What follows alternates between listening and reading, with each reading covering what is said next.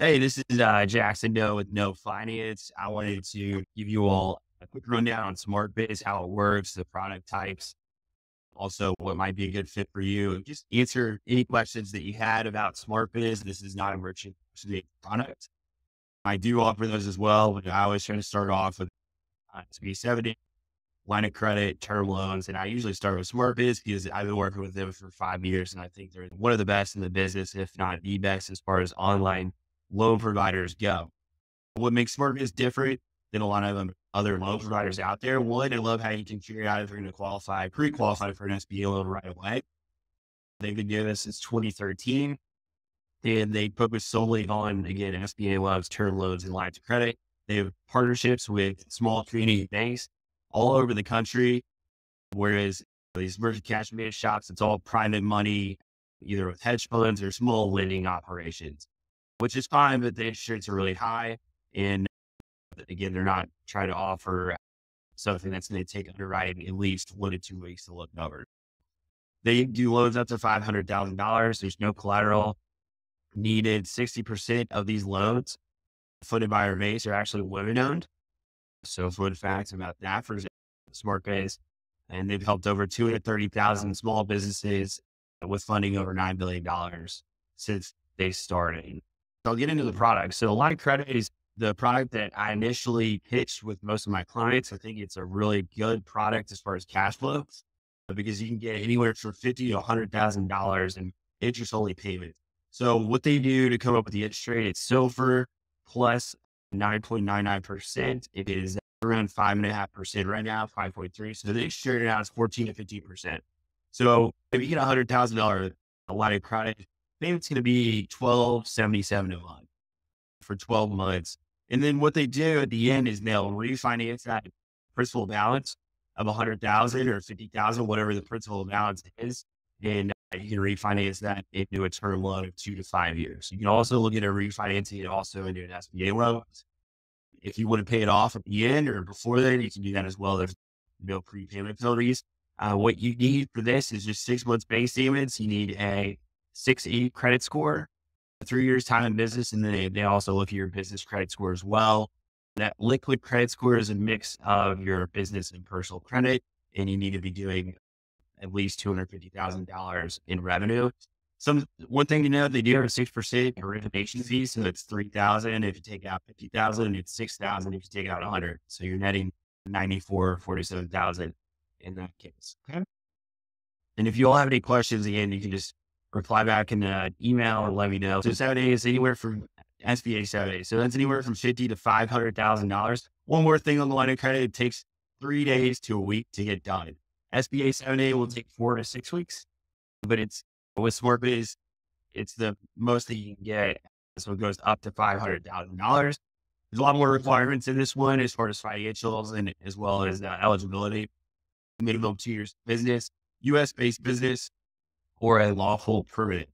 A resident must be 21 years or older, FICO credit score of 660 or higher. Okay? And then they're going to look at your cash flow. So as long as you're bringing in, that be $115 to 100 expenses, as long as you're cash flowing at that rate, 1.15x, then you're good to go. Minimum annual revenue requirements of $250,000. Same with the line of credit. No outstanding tax liens. You can have outstanding taxes that you're on a payment plan, but if you're not up to date on the payments as far as the payment plan, then you're not going to be able to qualify. No bankruptcies or foreclosures in the last 3 years. No recent charge-offs or settlements.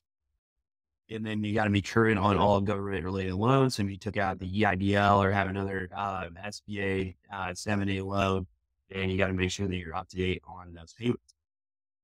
Eligible uses, general working capital, purchasing inventory, hiring employees, marketing, refinance. You can even refinance business debt. So I did this with a client last month. They do about $3 million a year.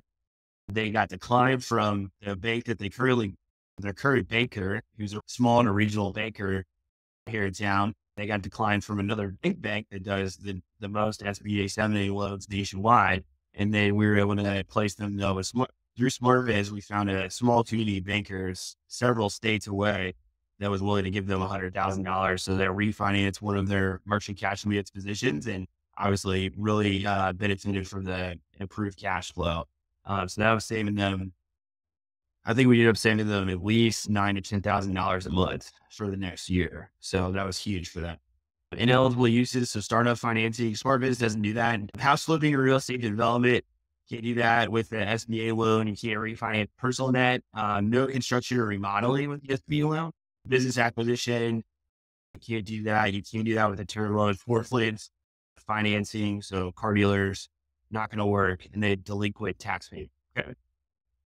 What industries are eligible? It's better to just go off the ineligible businesses. Agriculture, lobbying, lawns, mining, private clubs, cannabis, mortgage servicing, real estate development, gambling, oil, wildcatting, any nonprofit, it's not going to work. Residential buildings, life insurance, or pawn shops. Okay. So general eligibility, we already went over this. Any individual who owns 20% or more can't work for the SBA or have any felonies. You're also going to need personal guarantees from those 20% or more equity owners. Credit has to be at least a 660 or above. We went over this in the beginning. Cash flow, they're going to look at all your financials as far as the last at least 2 years business and personal tax returns. You're going to get profit and loss statement for the current year, and then a balance sheet as well for the current year. And on top of that, the most recent 6 months of bank statements and the business debt schedule to make it easy, so you don't have to fill out an Excel sheet. If you have any loans that you're paying on right now through just for the business, they want to know about those as well, so they can properly underwrite. Declining revenue is a big one.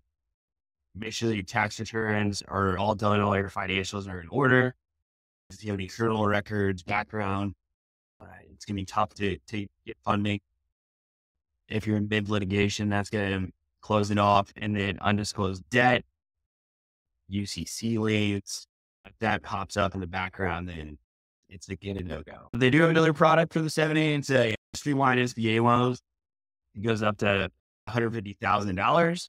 And then this interest rate is typically going to be higher, whereas the SBA 7A is prime. So prime right now, prime rate's 8.5%, and they tack on 2.75%. So it's 11.25 right now. Again, it's variable, so it's going to go up and down with whatever the Fed sets the prime at.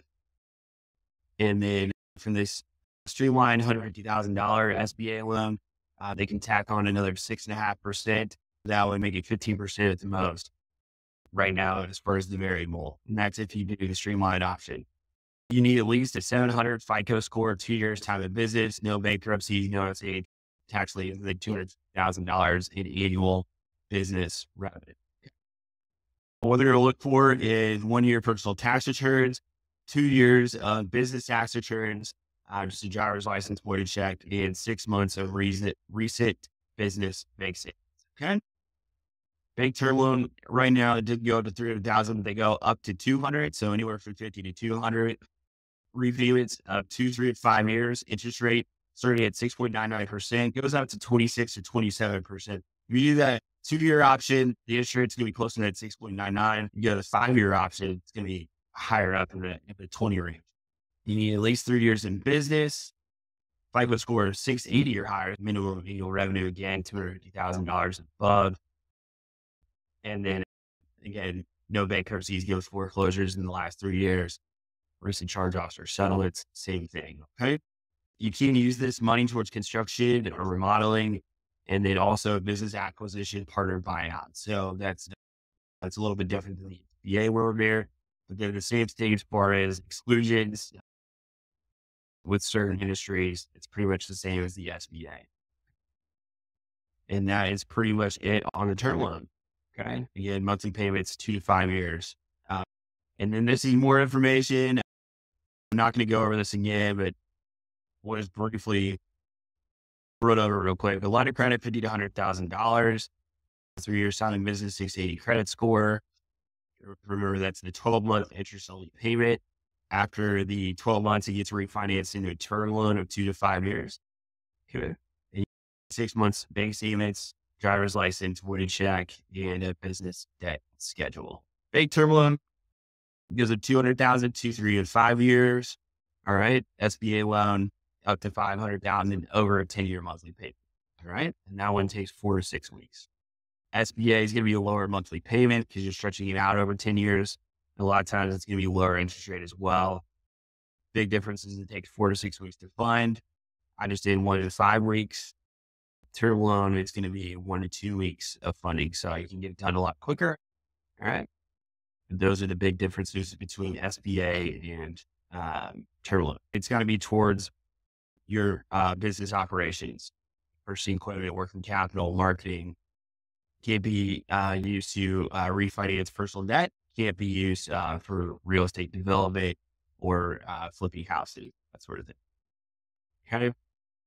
Who's eligible for a SmartBiz loan? We already went over this. At least 2 years having a business, good personal credit score, no bankruptcies, no foreclosures. Let's see what else have we not gone over.